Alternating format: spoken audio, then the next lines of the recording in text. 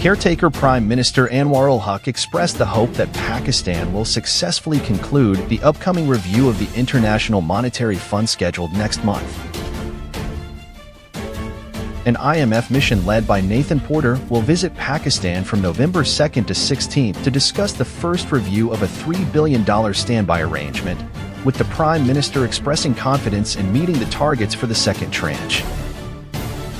The Prime Minister stated that there has been a decline in the inflation rate, attributed to the rupee's appreciation, lower petroleum prices, and actions against smuggling via Afghan transit trade, while urging journalists to calculate the impact of the rupee's appreciation on the circular debt.